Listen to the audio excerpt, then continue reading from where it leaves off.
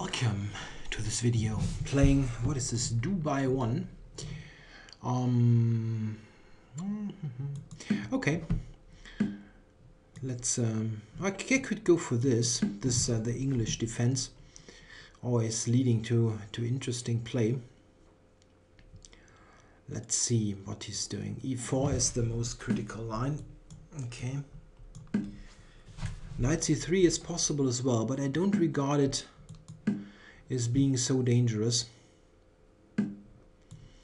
Yeah, this for instance is a line that is considered to be quite good for black. If he takes, it's not possible. Even I can take g2 and win the rook. White has no substantial attack. Yeah, this is just blundering a rook. But in Blitz, of course, you can always screw up. The point is that I have f8 available for the king. I don't need to play g6 as in some other similar type of lines. Yeah, he's threatening this intermediate mate on f7, so I need to recapture first. Okay, question is always, should I take on c3? I think I can take now, because knight a3, bishop a3 is not in the position anymore. Then winning this tempo first and then take the rook.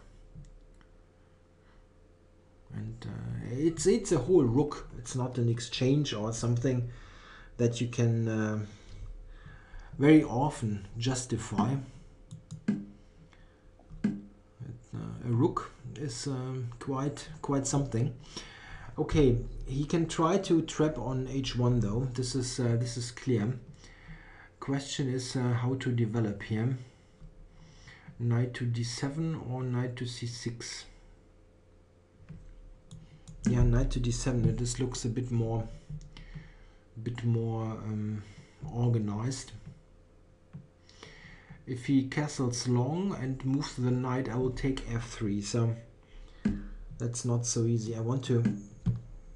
Queen a3 is not really a threat, but need to get stuff developed. Okay, let's not think too long here. The real danger is that you keep on pondering how best to refute what he's doing, and then lose on time. Check. Okay. Maybe just get for some counter attack. Rook here, intending to take on c4.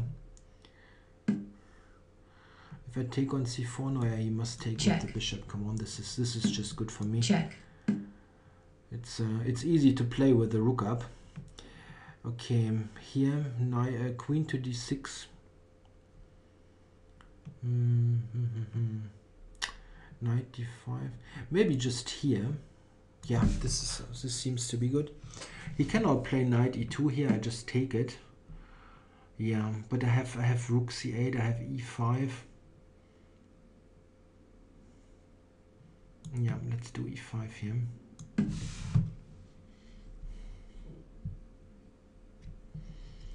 There's also a2 hanging, but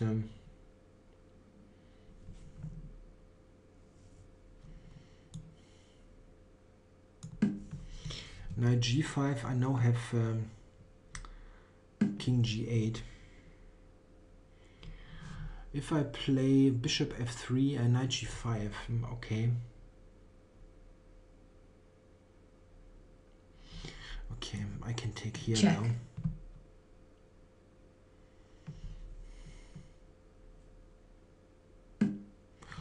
And what now? I mean, there's even queen g2. Come on, let's just do that. Come on, just keep the piece here. I'm a piece up on everything, top of everything.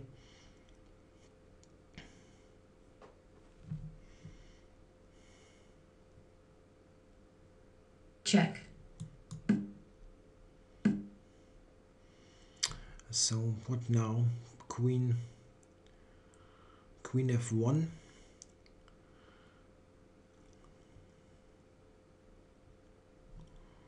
maybe, Check. I don't know, everything looks good.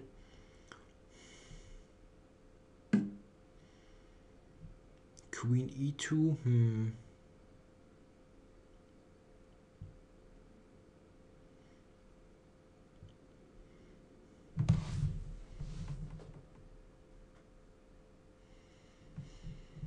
yeah, knight c5.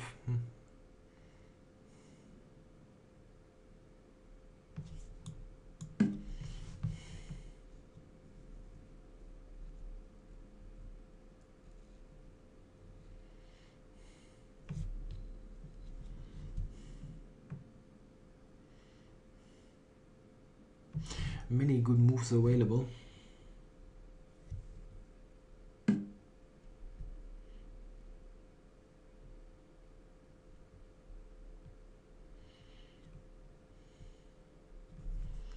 Check. Maybe again this check. And now maybe, I thought knight b3 maybe.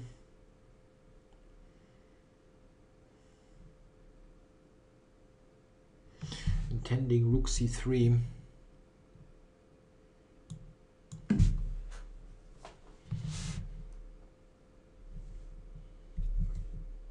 Rook c3 and queen d2 mate.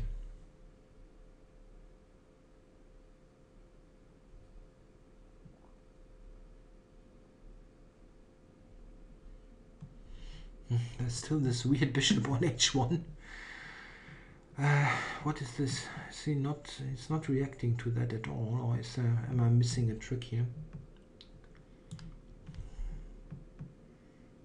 No, I don't even see a check coming.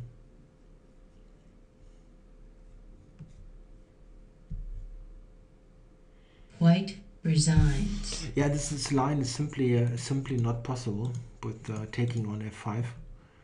It's basically blundering a rook, but it's still Check. somewhat complicated in Blitz Check. because your king is a bit precarious on f1, but on f8, I mean. The difference is, I mean, white can easily confuse that. If you look at this, for example, in this position, f5, white can take. This is a difference because after bishop g2, Check. I don't have f8. Yeah, this is very important. I must play g6 here, and this is of course something entirely different. With bishop g4 inserted, it's simply not possible to take. He needs to play a move like queen e2 here, or this check and then queen e2. This is the main line, which is normally leading to something like this. Bishop here takes.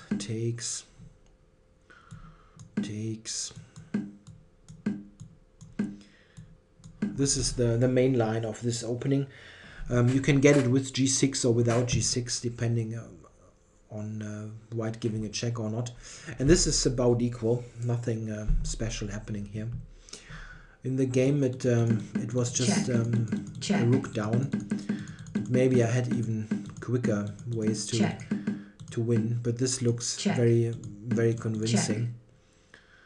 Yeah, maybe I should have calculated a bit more. This is given by the computer as completely winning. Yeah, understandable, because now white has nothing. Yeah, I didn't want to calculate any of that. I think it was okay what I did. Always keeps it a win. Okay, thanks for watching.